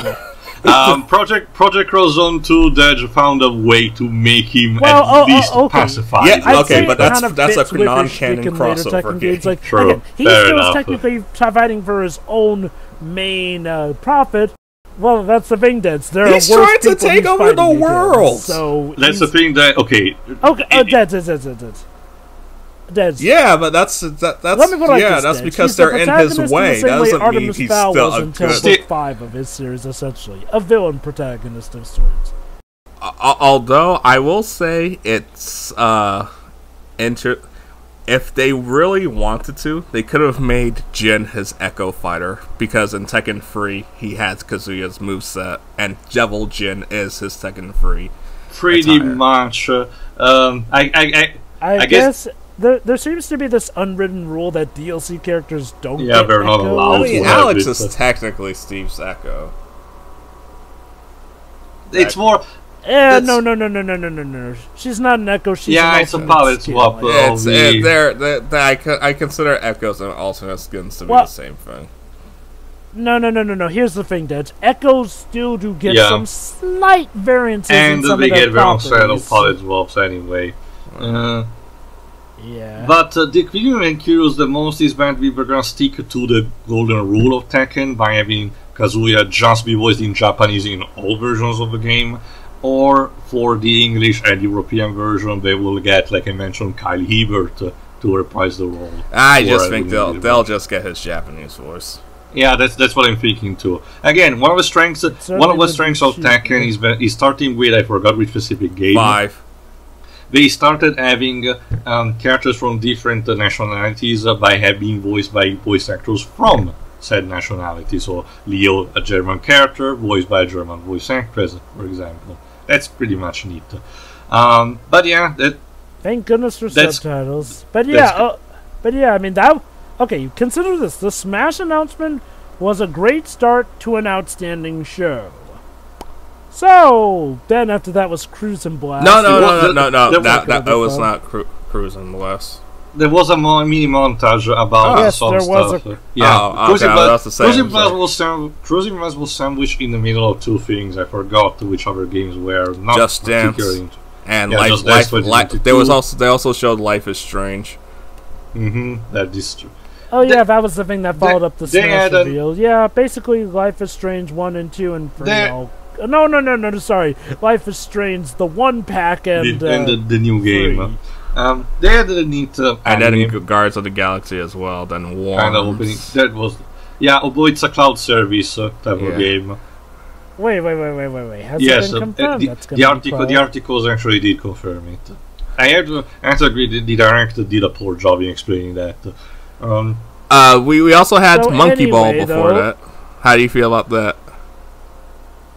I'm not a Monkey Ball fan by myself, but I know that the fan base has been advocating for at least good ports for a while, and this seems to be on track. Yeah, so because it's what people... It's like, okay, Sega pulled the Capcom test with Monkey Ball, Banana Blitz. They're like, oh, if you buy this, well, the future of the franchise depends on it, even though Banana Blitz is the game that people hate. So I was like, get.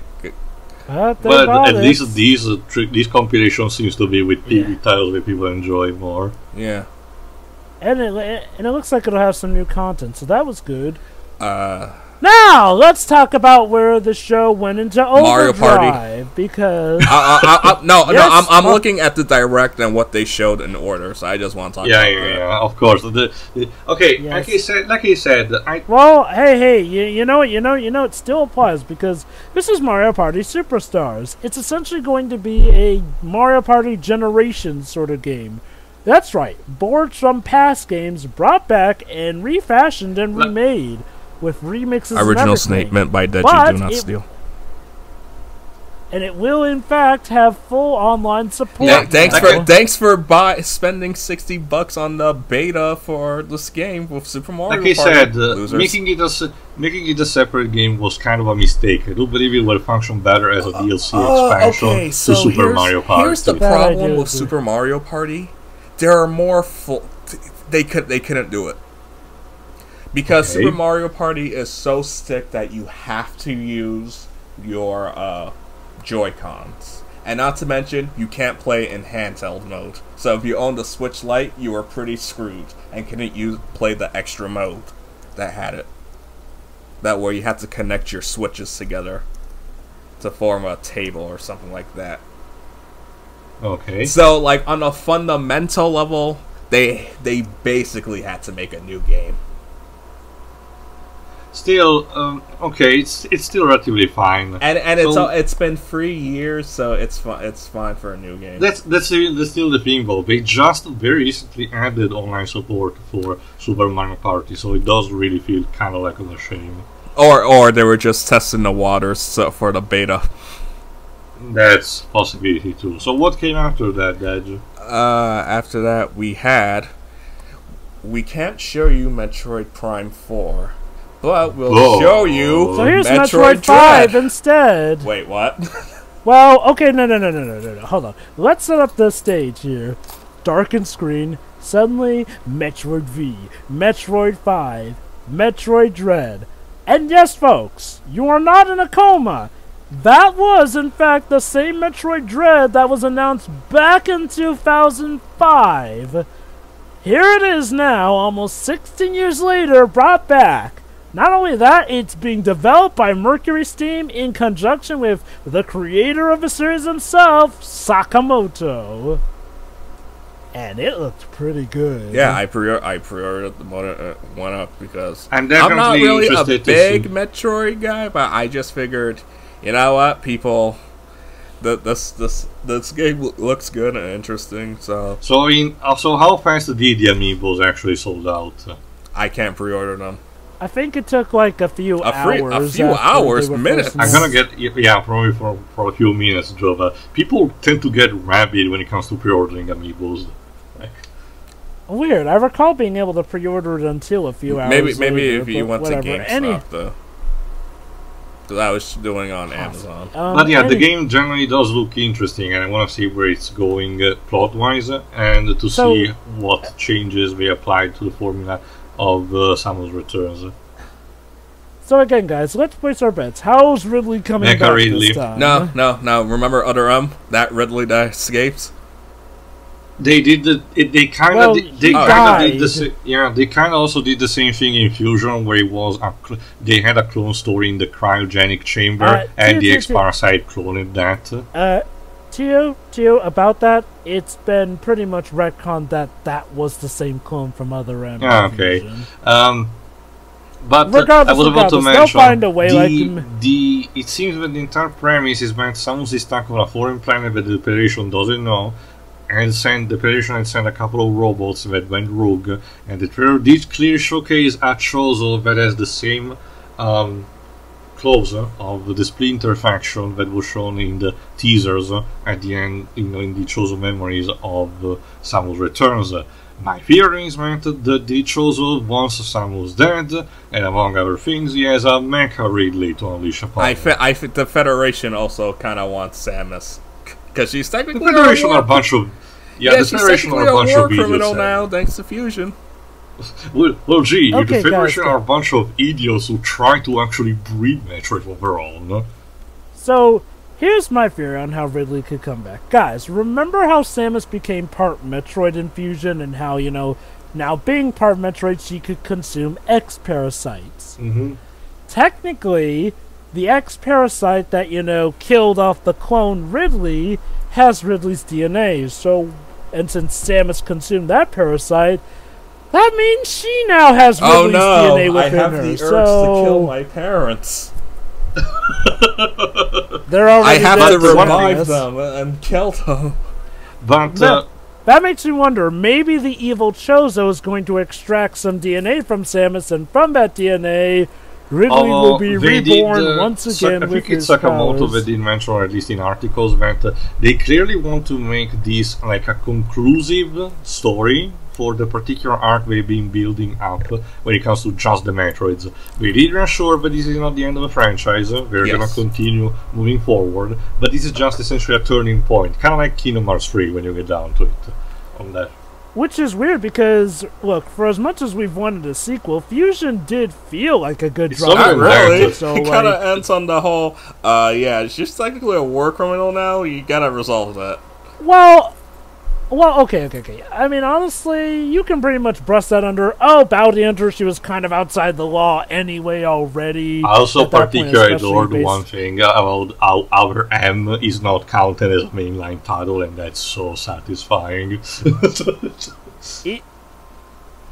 There is one thing, I know everyone kind of clowns on Sakamoto for what he did with Other M, but from my understanding, he's actually a good writer with Family Com Detective Club out. And I just don't know what is work on that period, Edge. I genuinely don't. Okay.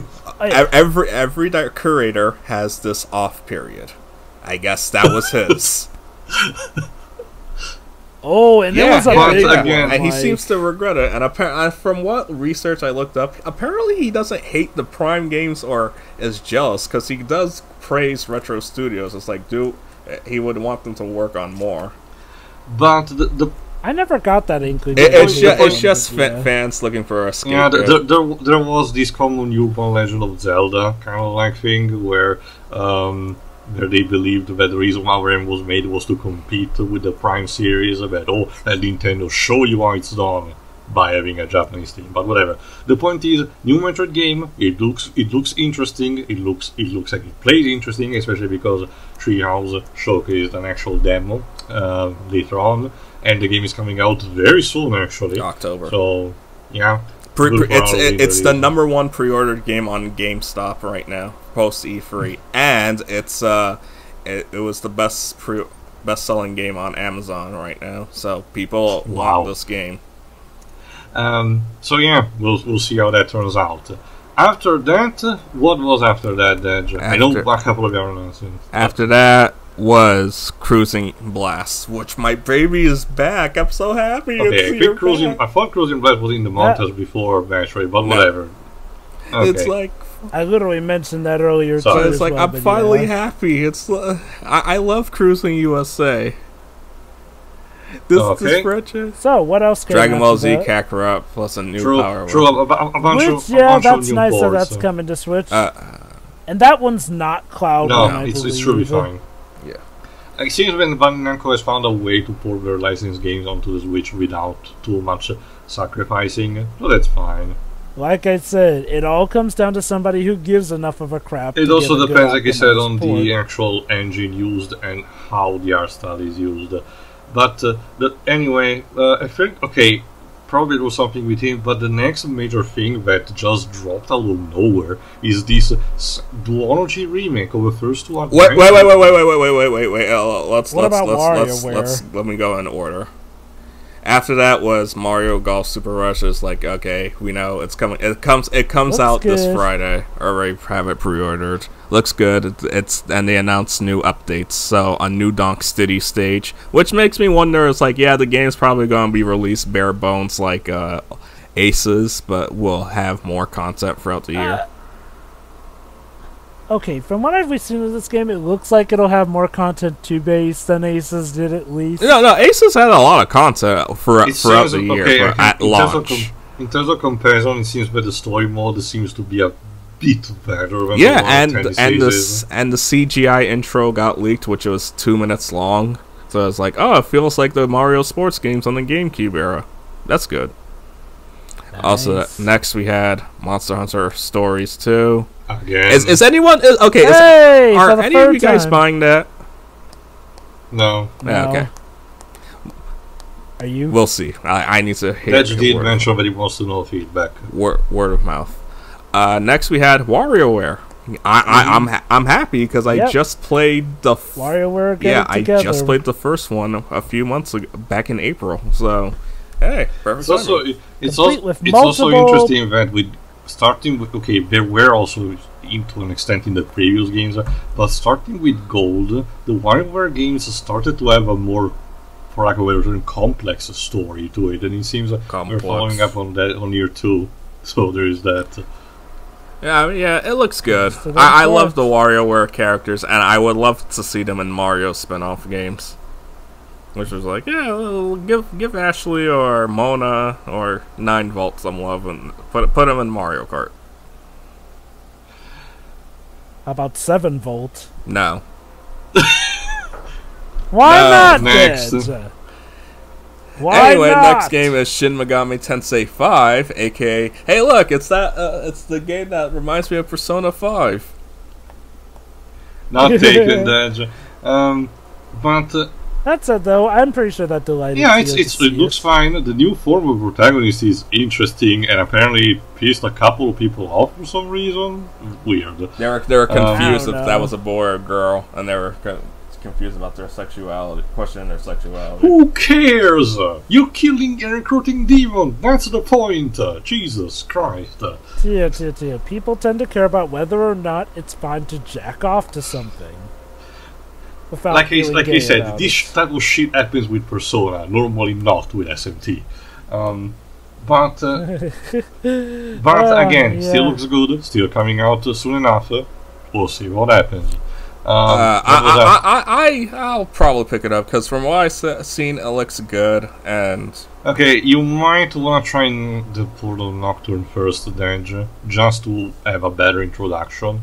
Arguably, I mean, it doesn't matter. This one looks. The SMT games are not super newcomer, not in terms of gameplay, but in terms of lore and story, super newcomer friendly. So you might try to start from the best point that you can, especially because this new version of Nocturne adds some quality of life improvements that you might want to consider.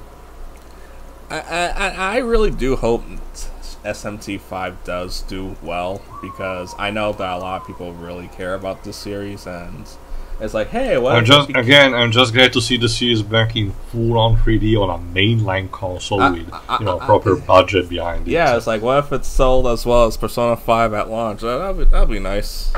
So it could be, so people can make.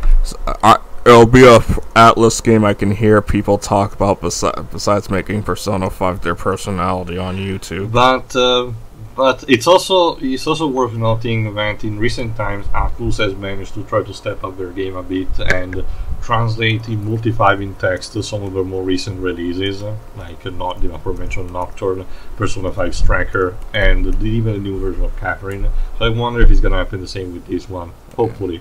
What was after that? Give in to despair. Alright, Danganronpa. What, you don't like Danganronpa? No, it's fine. Honestly, it's fine. It's a very interesting series with a cool concept, a spin on the traditional visual novel mystery, kind of like Ubineko. The problem is that again, Spire and Chunsoft cannot catch a break, not catch a break, but cannot go around 2 steps until fucking things up in some kind of fashion. Again, we're just kind of fresh off their announcement that they're fucking up the streamers about the game, which are one of the primary ways to give publicity to your product. Like, not only that, but Spike Chunsoft have. Well, okay, you probably have heard about the mess that was Danganronpa V. Don't tell me anything because I actually do want to play it myself. I'll just Monokuma say it punches was, the Terminator in the face. Man, what's with all these games getting Terminator? Are you guys don't even want to cover Terminator for Gears of War 5? What is wrong with you people? Okay, so Jez, let me put it like this. At first, people thought Danganronpa Free, and that's an anime, not an actual game, was the biggest problem with the Danganronpa series. Until Danganronpa V Free, the actual third mainline game. Which has, I'll just say it, a terrible ending, and just leave you to see it for yourself. I hear mixed things. Some people love it, some people hate it. So I need to play it for myself to understand it. Advanced Deji is polarizing, so be prepared. Yeah. Let me put it like this, Deji. It's best understood if you've played the entire series up to that point. But they did include a new neat thing with the board and the Dragon Quest type of RPG battles. That is a cute thing. Port Alter Despair Girls, please. What was after that, Deji? Fatal Frame, Made on Blackwater, which is multi-platform, which makes me wonder, does Nintendo still own the rights to this franchise? Like I said, it seems that Tecmo Koei now has the full reign of the IP again, which, fine, I guess. Where was the Fatal Frame / Project Z representation in their crossover Musou game? Yeah. Then again, they did not even have Gitaru Man, and that's a fucking shame, so... I mean, I hope it's good for people because more Wii U games. It's at least accessible, that, because again, trying to play that on the Wii U is a fucking nightmare on its own. Because it's like, okay, now we need a Xenoblade Chronicles X, maybe games in Wario, Nintendo Land, maybe. I'd rather you make a sequel. And Sonic Boom Rise of Lyric. Throw that game in the burn it. Wait, hold on. You want me to throw that game onto your front door? Well, okay. Those are keys, Joe. Another game. But anyway, Doom Eternal: The Ancient Gods Part 1, which is already out. Doom Eternal already had a Switch port, so it was nice to see that the DLC is also coming. Then the Tony Hawk Pro Skater. Fine enough too. Strange Brigade, which I don't know. Me neither. Mario plus Rabbids, which we talked about, looks good. Looking forward to it. Advance Wars is coming back. Holy crap! Yeah. Okay, yeah. Here's a recurring theme of this E3: stuff coming back from the dead. I'm talking about Nintendo's E3 in particular. Like, again. And it's being done by Way Forward, much to Deji's dread and my personal enjoyment. Okay, I read online that a couple of people did not like the way that the sprites are like redrawn, but I not really seeing. To me, the problem is that how they move. A bit of a Way Forward. It's kind of like how they do in Shantae, except weirder.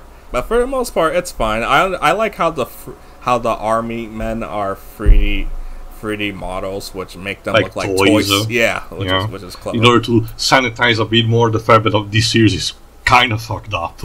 It's like it's a war game. It's like it's a Nintendo game where the moment you peel away the cover, it's fucked up under it.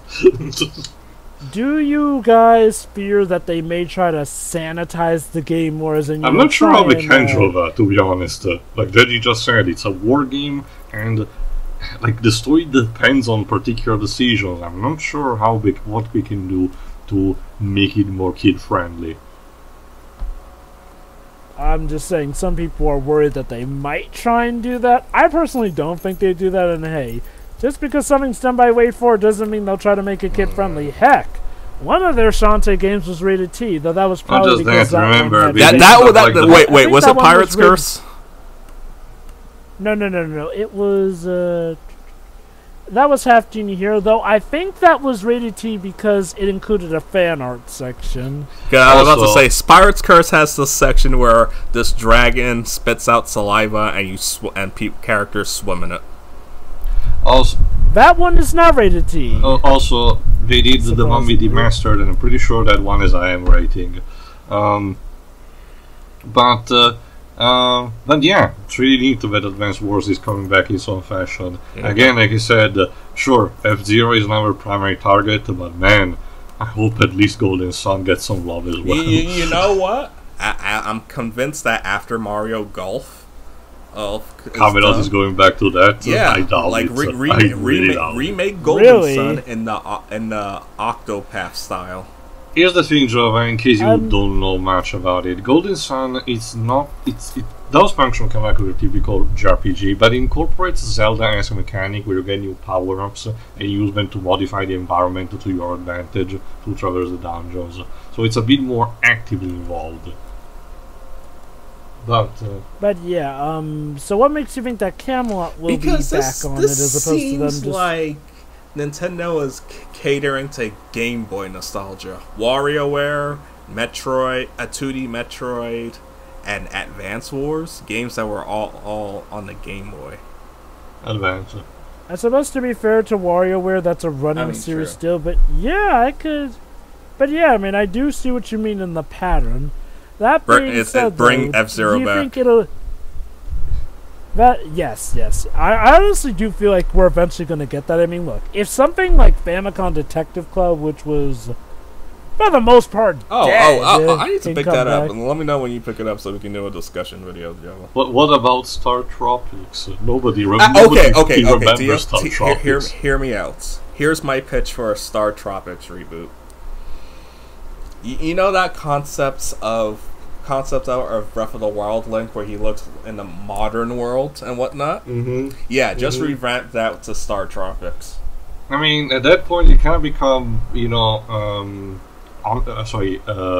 Earthbound. Star Tropics' appeal was that it was set in this tropical setting. So yeah, but it was still in modern day. So true, a modern day Zelda game. It wasn't like smack dab in the middle of civilization still. I mean, true, but I'm sure you can make something work. That's the problem. Earthbound's also an RPG. Star Tropics and Zelda are action adventure games. There's also the other problem that it's a joke, mostly a joke, but it still rings true in some fashion.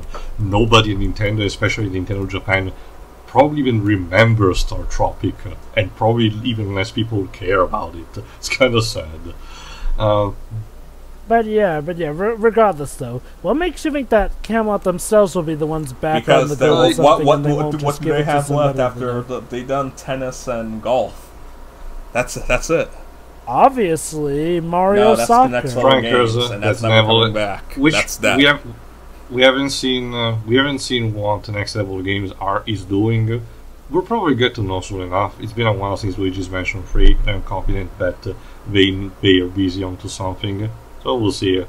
Fun fact, apparently Mario Strikers was the game that got Nintendo to double down on maintaining a certain image for Mario, apparently. The game is chock full of things that you will never see. Again, like I mentioned I wouldn't say never see, because we have Mario plus Rabbids and Odyssey doing weird danger. Again, Waluigi, Victory Taunt, pointing at his crotch. Let me tell you this. Mario plus Rabbids has the word hell used twice. Okay, danger. Okay. There's a difference between what each word can be considered a swear word in a country. There's a character that shoves his ass on the characters if you get close to him. Whatever. The point being, I do believe Mario Strikers as the more risque stuff for Mario, and that's why they just said they had to tone it down. We might see it again in the future. Yeah, who knows? I'm convinced. Now they're realizing, okay, look, we can't make things safe anymore. Keep the costumes, though. Those are cool. Yes, keep the costumes, because like I said, the only things that do need to be reworked. Mario Party's coming back. The golf game and Aces look good are back. The only things that we need to work on are Paper Mario and Mario and Luigi. Mario Luigi's dead. Never say never. They can just. I'm sure they can get guys from Alfred. Yeah, they can just get the employee. Alpha Dream is definitely dead. Apparently some of the employees got hired by Nintendo to work for them, so maybe they are working on a. But let's finish this because. Yeah, never say never. Let's finish with what they decided to show for last. Zelda stuff. Age of Calamity DLC. Does anyone have the game? Nope. And honestly, this first DLC package we show is not really that interesting. Cool, you can play as one of the Guardians. Hooray! They were definitely teasing you can us do the same with any emulated version of Breath of the Wild, and so much more.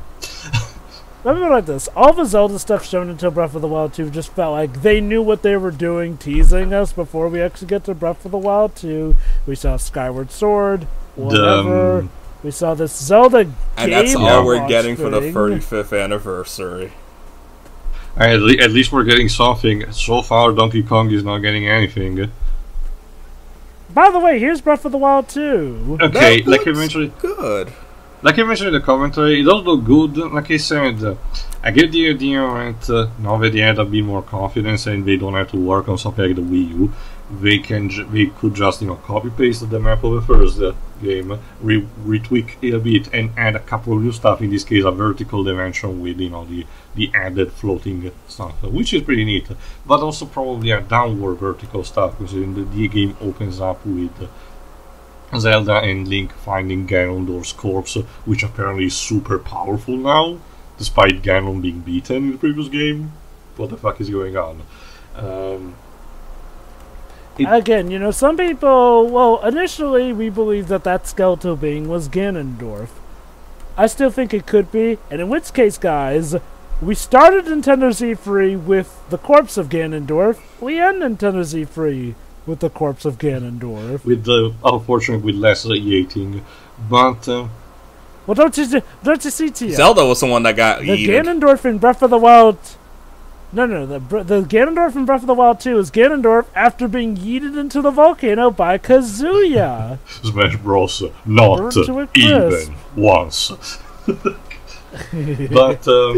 But yeah, some people are thinking that corpse may be Demise instead. Which people have theorized that the reason Skyward Sword is being released it's because if Breath of the Wild is the conclusion of a timeline. Oh my god.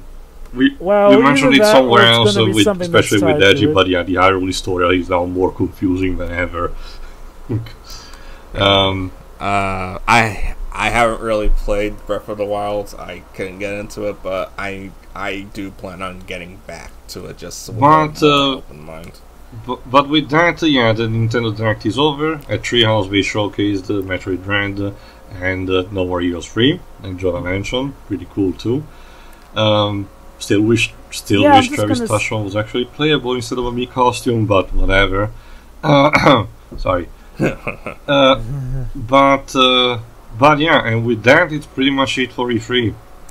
There's too many games coming out this year. I don't care. I'm just gonna say this: Nintendo won E3. They won it. They supported it. They gave E3 purpose this year. Again, like I said, I'm glad we got E3. But I won't deny that a lot of the E3 showing was pretty weak. And yes, I get the circumstances, but like I said, some companies didn't even need to show, considering how they had basically nothing. I already mentioned what I needed at the beginning. What about you, Deji? Yeah, it's good. My poor wallet. I need to finish my backlog. So what was your favorite E3 showing you saw? Mario plus Rabbids. Now I have 3 games to look forward to. How many games there? I meant actually which conference? I meant actually which was your obviously. Yeah. It's funny how they barely had anything last year, and now this year it's like, okay, fine. It's like I said, the way Nintendo work is like normally they try to release stuff closer to the release date. Some obvious exceptions being there, but ever since 2017, it just feels like they've doubled down on really only releasing a game when they're within well enough of vicinity of it. And I gotta say, it was a very smart move on their purpose to wait with Metroid Dread, because yeah, that game is coming out this year. A game we've been waiting for over 15 years is confirmed to be coming out this year. And it's not like you're just mentioning passing by. They seem to have a bit of an aggressive marketing campaign, so there is that. Also, this also means that the allegedly, just say that, last DLC characters for Smash should be announced by the time of November, December. Alright, the Game Awards. We'll see. All I'm just saying is people who think it's Shantae because WayForward worked on Advanced Wars. Okay, let me put it this way. I can't believe Sakurai wants to make it like count, being symbolic of something. Remember, Bayonetta was symbolic of something. She was the most voted characters allegedly in the voting ballot in a couple of countries. So I get the idea he wants to replicate a kind of event with like a character that he considers important for a specific reason. It might still be something that we don't see as important as he sees it. I just hope it's not a fucking Gen 8 Pokemon, please. It's going to be Master Chief. I keep telling people... Master Chief finishes the fight. Oh god, that actually is a fitting moon, and that would mean that I predicted... No, Marcos predicted Master Chief.